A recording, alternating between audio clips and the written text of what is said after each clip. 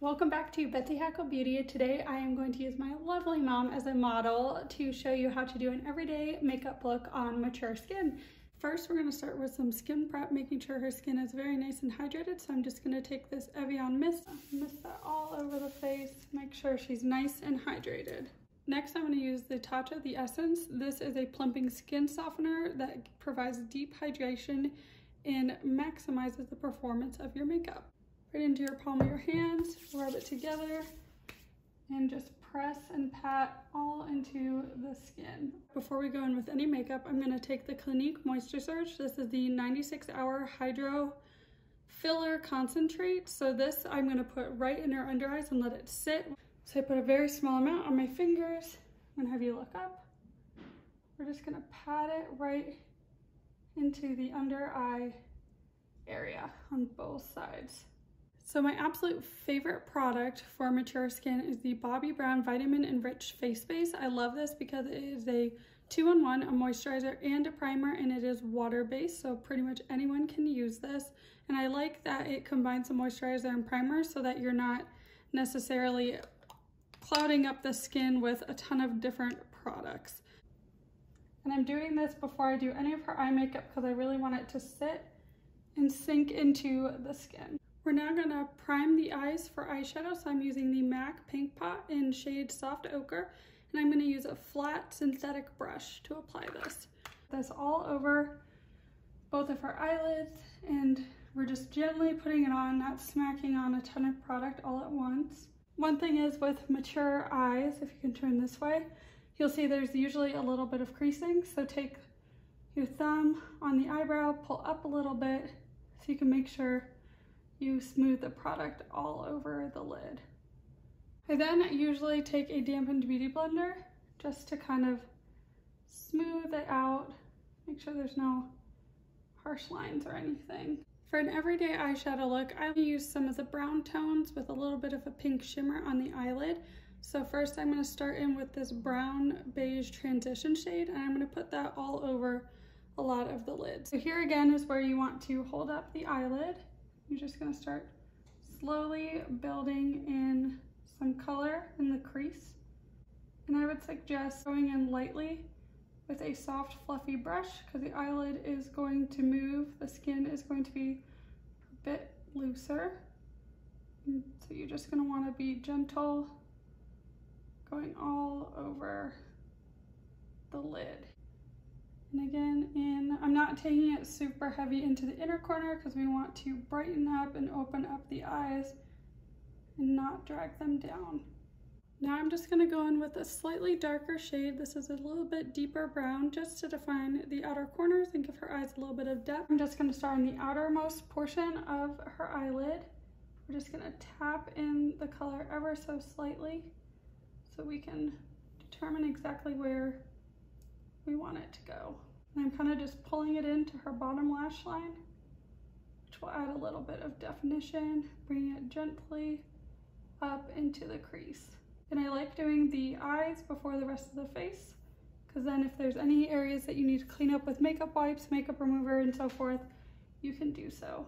I'm now going to take this really pretty pink shimmer champagne shade on a flat synthetic brush. I'm going to put this all over the lid just to brighten it up. So here again, it's important that you'll want to lift it up so you don't have any creasing and pat the color onto the lid. We don't want to drag it over. You can drag a little bit at short strokes, but you really want to pat it on for the best color payoff. You can also use your fingers. As you can see, we have the darkest color out here, building into the pretty shimmer, and we have a nice transition shade going on top. Now going to go in with the Becca Under Eye Shimmering Brightening Corrector. So this is absolutely fantastic if you have dark circles. It acts as just a light reflector and brightener. So I'm going to put that directly on my mom's under eye area here. So I'm just patting it all in there. Make sure it's absorbed before we go in with anything else. Next, I'm going to do a little bit color correcting. So this is the Charlotte Tilbury color corrector in shade medium. So I'm just going to take a little bit on a synthetic brush, tap that in there, and then we're going to go in just on the spots that we want to color correct. So So I'm just gonna go right into these areas right here, only placing the product where we need it. We're gonna also take your finger, because it's a little bit warmer, and press the product in. When I'm doing it on myself, I usually just use my fingers to do this, because I think it applies nicer. Something that I like to do on a lot of my wedding clients is use a bit of a luminizer. So this is the Chanel one. There are so many affordable ones out there. I just wanted to try this one, so I've been using it lately. Basically, this just gives the base of your makeup a nice glowy finish. So we're just gonna take a little bit of this. It's extremely lightweight. I'm gonna just put it all over, kind of more the T-zone area, and hit the cheeks. For everyday makeup on mature skin, I personally like to use a tinted moisturizer rather than foundation, because foundation can just be really heavy on the skin. So my mom picked up this one from Chanel at my recommendation. I'm gonna go in with a bit of a dampened beauty blender just to evenly spread out the product. So we're just gonna start tapping it all over and into the skin. This is not going to be super full coverage, but again, I think for an everyday look and wear, it's going to look very nice.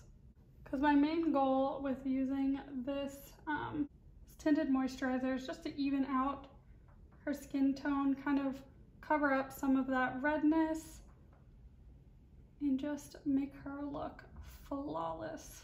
And I think something important to remember is to always take whatever's left over on your brush or sponge and kind of go a little bit down into your neck or chin area, sides of your face, because you want to make sure everything is blended in really nicely and we don't have any lines that look, you know, whoa, she's wearing foundation and it's stopping there. You want everything to blend effortlessly. I'm now going to go in with the Instant Age Rewind Concealer from Maybelline. This is fantastic, super creamy, looks great on. I use this on a lot of my clients, and I'm going to take a domed fluffy brush to gently put in the product. I put a bunch on my hand. We're just kind of swirling it around, and I'm just kind of putting it right in these areas, and I'm just gently swirling it around, highlighting the areas that we want to highlight. Bring out a little bit. I'm also going to bring a little bit onto the chin to brighten that area. This is a really hydrating concealer. I think it looks great. It's not super heavy. Sometimes using something like a Tarte Shape Tape can be a little much and a bit drying on mature skin, so I like to use something very creamy and natural finish looking. I also then take the Beauty Blender, as you can see, and I press it into the skin. If anything starts to look a little bit cakey, you can also take your fingers and hold it onto the areas that you're trying to kind of make sink a bit more into the skin, just because you have a nice warmth on your fingers, so it works really nicely. But the point of concealer is just to brighten up areas, cover some dark spots, so don't feel like you need to go overboard. Like if there's a little bit of redness here still, I'm just gonna kind of tap on the concealer just to brighten it up a little bit. I'm just using what is left on my brush. I have not dipped back in at all. I'm now gonna take a little bit of finely milled loose powder. This one is from Lancome, and I'm gonna take it on the damp beauty sponge that we've been using throughout the process. See here, we got a little bit in there. We're gonna just tap the end of the Beauty Blender in there. We're gonna take it on the edge, scrape a big chunk of that off, and we're just gonna go in and set some of those areas very gently to give a mattified look. I'm not gonna go all the way out into the cheeks because we are gonna go in with a little bit of a cream blush. And you can also take a little bit, if you look up, and kind of set a little bit of that under eye area. I do not take a lot of powder. I take a very fine amount, and I'm just gently tapping. I'm now gonna go in with a bit of a cream blush. I like to use this palette by Makeup Forever just because it has all the different colors. I can mix and match as I do clients, but I would suggest picking up a cream blush just because it looks a little bit more skin-like. And you can always top it with a little bit of powder, but cream's gonna definitely last really long on skin. So I've taken a little bit onto a synthetic brush, And we're just gonna start out here. I'm gonna feel for cheekbones. I'm just gonna start gently tapping it into the skin. I kind of almost do a circular motion. And I'm going to focus on the outer parts of the cheekbone to give a very lifted, natural look. Just adding a little bit flush of color to the face right now. I'm going to top it off with the Clinique Blush Press Powder in Smoldering Plum. So I'm just taking a fluffy brush. We're just going to go right on top, just pressing it into the skin. Really brings out the color, and it melts and looks really nice with the cream color that we just put on. For bronzer, I like using the Hourglass Ambient Lighting. This is their Diffuse Bronzer Powder. And I like using this one because it has more of a glowy finish rather than being super matte and looking dried down. So again, we're just taking our brush, swirling it all in there. I'm gonna go right under where I did this blush and kind of blend it in together. So this is just gonna warm up the face. Just doing small circular motions right in with the blush. With mature skin, you want everything to be up and lifted, so going upward motions, not dragging anything down. Now going back in with a little bit of that loose setting powder. I did it on a fluffy flathead brush. We're now going to just do a little bit of powder on some of the areas that are looking a little shiny. And you can also take this if you ever think that you did the blush or the contour too heavy, you can always take setting powder to diffuse. Next, we're gonna go in and do the brows. I like using this Benefit Cosmetics Pro palette just because it has powders and creams. I use this in combination with some True pencils. I really like using powders and creams though because they're not as harsh on the face and it gives a more youthful look. So here we're just gonna take the spoolie. I'm gonna brush up the eyebrow hairs. And one thing with mature skin, try to follow the natural brow shape rather than creating your own brow shape unless there's not a lot of eyebrow there. So I'm starting in this powder area with my angled brush. Now I'm just gonna start lining top of our eyebrow hairs with the powder. Again, we're not creating any new shapes. We are just following the natural shape here. And I would say not to make the eyebrows too heavy or dark, but you do want to just add a little bit of oomph to them. So my mom already has really nice, long, thick eyebrow hairs, so there's not a ton that I need to do to it. I'm just filling in with the powder. We're gonna go out to this outer corner. We're gonna more pull it out rather than down to lift up the eye area. You can see it just really opens up and defines and brightens the eye area compared to nothing. So as you can see, we didn't do anything crazy. We just followed the natural shape. All we did was just give it a little extra color and oomph, which I think is important if you just want a natural everyday look. So now I'm gonna add a little bit of a navy blue eyeliner to her eyes. I'm not gonna use black just because sometimes that can be a little too harsh. This is actually a nice cream shadow and I'm gonna use an angled brush. We're just gonna get a little bit of the product and color on the brush. Then I'm gonna go in to her eyelids. So we're gonna just start again. You're gonna wanna pull up and then we're gonna go right along her lash line with the brush. This will look very soft and pretty and really make her eye color pop.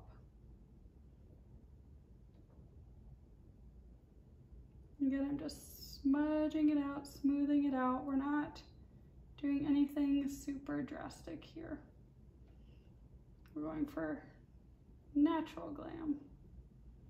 I also really like using a brush on mature eyelids because sometimes the pencils can be a little harsh or pointed and be uncomfortable. So a brush is nice and soft, allows you to precisely place the product exactly where you want it to go, but also give a bit of a smoldering effect.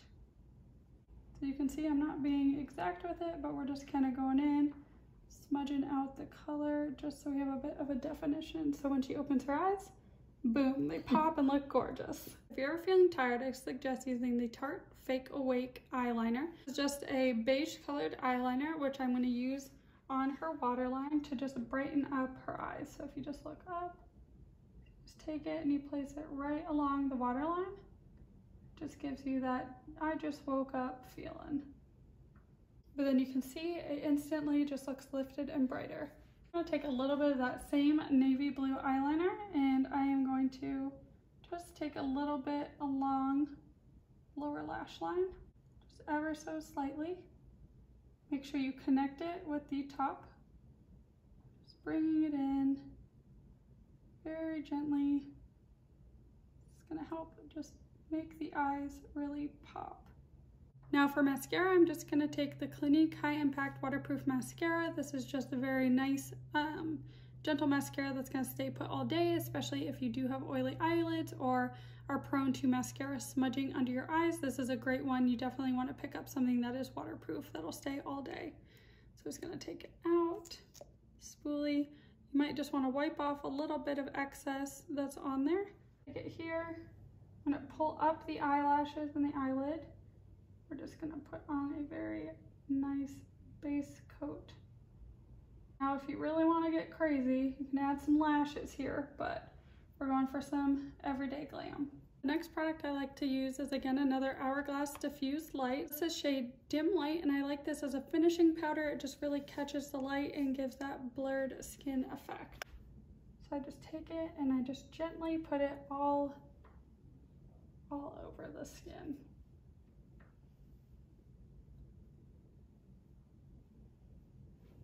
And if you really want to get fancy, you can top it off with some beautiful light highlighter. I wouldn't go in with anything too crazy or glittery, but again, we're just going to kind of dust it on our upper cheekbones, a little bit on the nose. I do a little bit of the Cupid's bow, just to give it that little extra oomph. Finally, to complete the look, we're going to use the Charlotte Tilbury Pillow Talk lip liner and corresponding lipstick. I like these. It's a beautiful pink nude. I feel like it is complimentary on everybody. So we're just gently lining her lips with this. I'm going to define that Cupid's bow a little bit more. This lip liner is really great on any skin because I feel like it just glides so effortlessly and smoothly, whereas some lip liners can be a little drying and hard to move around. Now I'm going in with the lipstick. Gently over where we did the lip liner. I feel like my mother never wears this color, so this will be funny to see. You can always add in a little bit of gloss right over if you just want to zhuzh it up a bit.